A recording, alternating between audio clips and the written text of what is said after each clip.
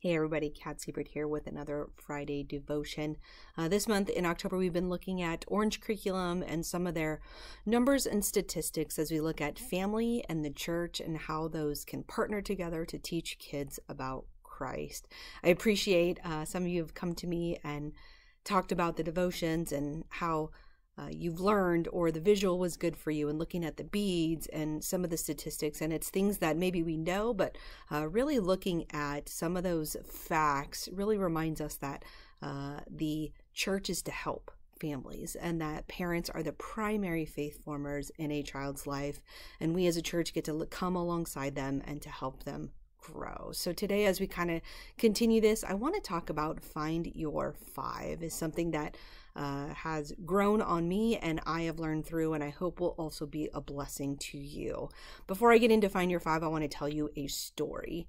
When I graduated college, I was 22 and I started at my first church, and I moved up to the Bay Area from Irvine, California. Now, I come from a very large family on both sides, my mom and my dad. And so I have a lot of aunts and uncles, grandparents, and even blessed with some great grandparents as well. And so I was the first to move away, and I moved to San Jose, and I started my first big job at a church, and I was so excited, yet I was lonely. And shortly after I got there, I was missing home, and I decided that I needed to kind of find my family. I needed to find some people that I could connect with and be in relationship with. And so shortly after I started, I found a lady, and actually two, that I asked to be my Grandma Alice and Grandma Sue. And I asked these two ladies to be my family. They had attended the church for a while, and they loved Jesus, and they liked me, and I thought it would be good.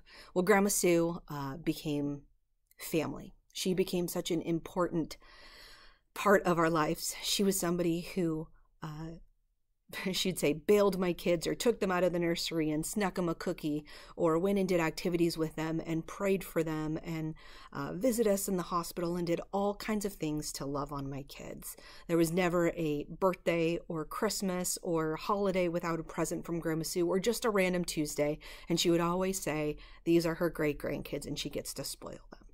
Now, she spoiled me as well, and my husband, and she was a lady who had great faith and great love. And she loved us, and she loved Jesus, and she reminded us of that, not only by the things that she said, but more importantly, the things she did. Even when we moved away from our first church to Texas, she came and visited us. She continued to send us gifts from afar, but she was somebody who loved my family beyond words. And I will never forget her faithfulness to God and the way that she loved her own family, but adopted us as her family. And so when you find your five, my thought behind that is research shows that kids who have 5 adults in their life are less likely to lose their faith in college. College is a hard time for kids. They move away and various things happen. And a lot of kids have lost their faith. But those kids who have at least 5 adults are less likely. What would that look like?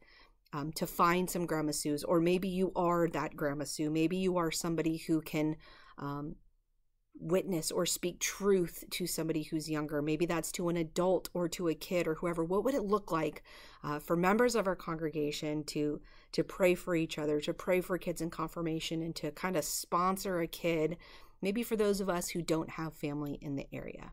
I want to just thank God for Grandma Sue, and think about all of us who have that opportunity to share God's love with those around us as well. We all can be Christ's light and love to those that we meet.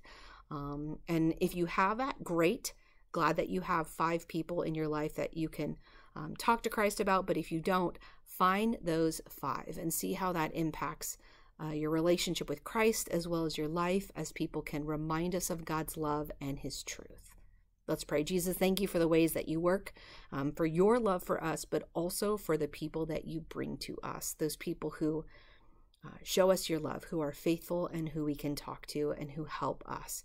Thank you for Grandma Sue and for all people who can share God's love with us. In Jesus' name, amen. Happy Friday. Enjoy your weekend, and see you Sunday.